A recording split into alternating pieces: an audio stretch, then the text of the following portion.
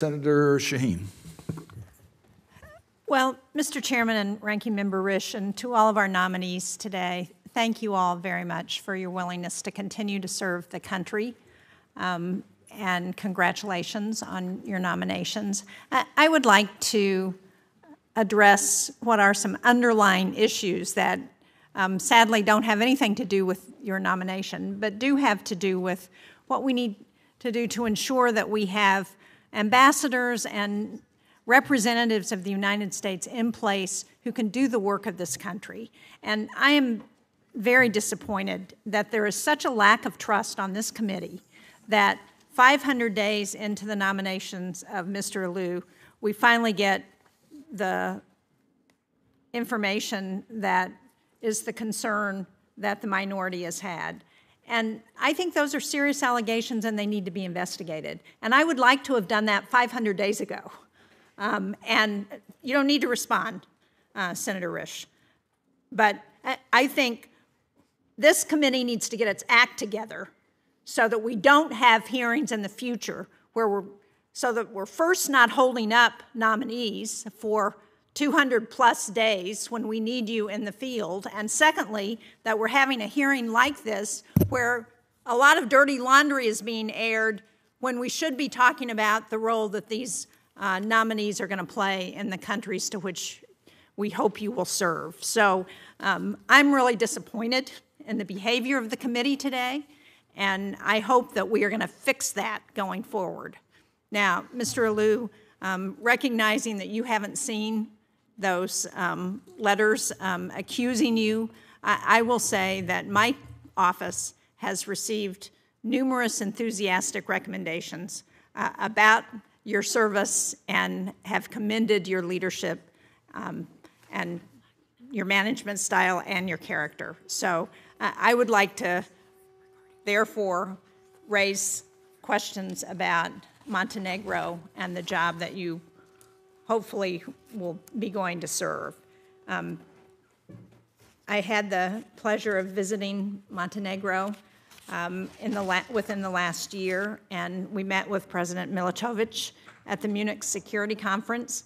This is a country, as you point out, that's on the cusp of EU membership.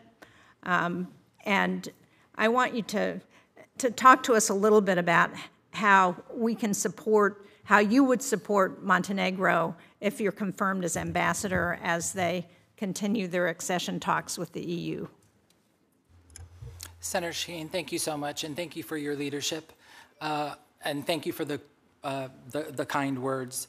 I would be remiss if I didn't thank you for your leadership in Europe when I was chargé in Poland, and if I didn't thank Senator Risch and his team because we worked very, very hard and protected media freedom in that country.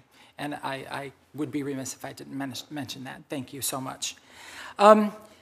The first, if confirmed, what I would continue to do is ensure that Montenegro continues down its path towards EU succession. We have vibrant programs through our INL programming that the embassy is implementing right now, because right now Montenegro has opened 33 chapters of 35 for accession talks.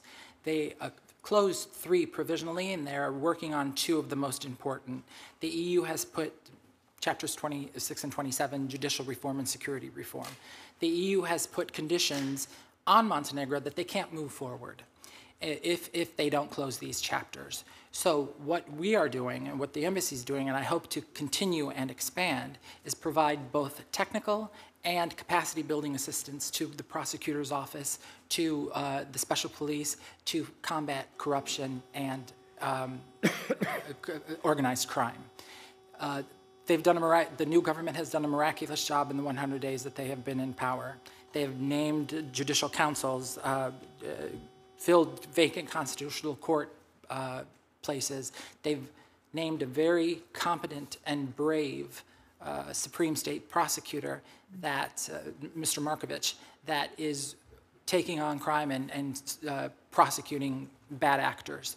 We need to continue to help them. But we also need to continue to push on the EU, and if confirmed, I will do so, to make this accession process transparent and fair. Thank you, ma'am. Thank you. I certainly agree with that on the EU.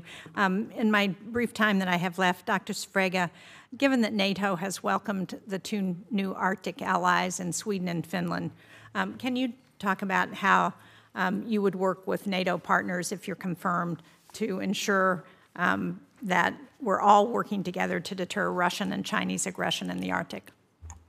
Thank you, Senator, for the question. We all do wait patiently, but maybe with a good sense of urgency about Sweden's imminent accession to NATO. 7 of the 8 Arctic nations, now members of the NATO, it intensifies and further coordinates and further strengthens the transatlantic alliance, because what we have created now is a trans-Arctic alliance, and Sweden now is a big part of that, as is Finland, of course, and NATO.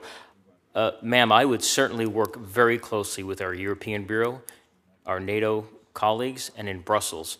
The job of this ambassadorship should be to inform and bring value to this discussion. The Arctic is unique, but it is globalized.